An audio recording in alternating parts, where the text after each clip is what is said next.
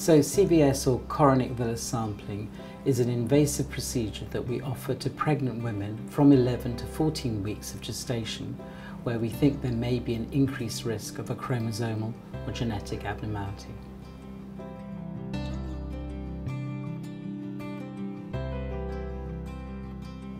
You may be offered a CVS because you've had a high risk of a chromosomal abnormality or a genetic syndrome. The most common indication is a high risk of Downs, Edwards or Fetal syndrome following your combined test, which is done at 11 to 14 weeks. If your risk is 1 in 150 or higher, you'll be offered the option of no further testing or an invasive procedure which is diagnostic, which will tell you for sure if the baby has a chromosomal abnormality. The most common procedure we use is chorionic villus sampling. In addition, if you're at an increased risk of a genetic abnormality such as sickle cell disease or thalassemia, in those sorts of conditions we can also offer an invasive procedure to give you a diagnostic result.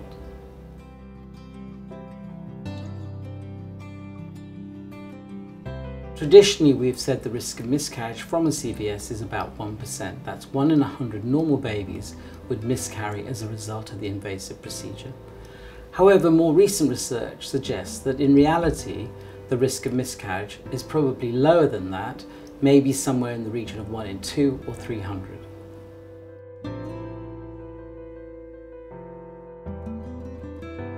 So the benefits of chorionic villus sampling are that it is a diagnostic test and will tell you for sure if the baby has a chromosomal or genetic abnormality that we are specifically testing for.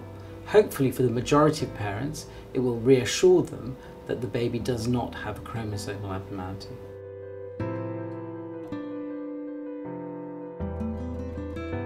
So the procedure is predominantly performed transabdominally, that means through the tummy. We will clean your tummy with cold, wet antiseptic solution, scan all the way along, give you an injection of local anaesthetic just underneath the skin, and pass a thin needle through your skin, through the uterus, into the placenta, and take a sample of placental tissue. And then this is sent off to the laboratory for analysis. And following the procedure, we will show you that the baby's heart is beating and ask you to rest in a room next door.